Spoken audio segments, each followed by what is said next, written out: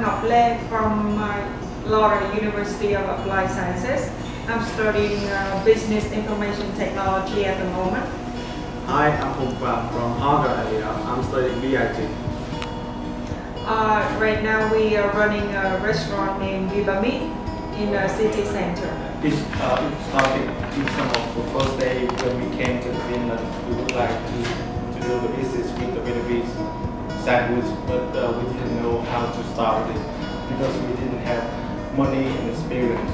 But the most difficult thing is the lack of finish. However, in February 2016, the idea was implemented by 4 people. We decided to start something small, like the food truck.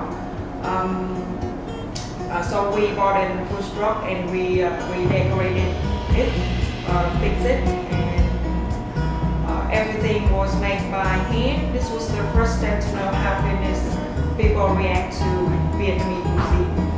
You know, the food truck had been running for 6 months until the beginning of winter, which is very cold in Finland, and now we have a very difficult decision between continuing our food truck or invest more money to open a small business like a restaurant.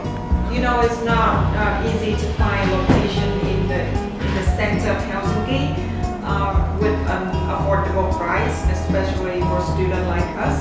But we did it. At the moment, Vibami is not only serving Vietnamese sandwich, but we want to serve more better dishes from our cuisine also. And we just want to share our story. Just do it. Be fearless.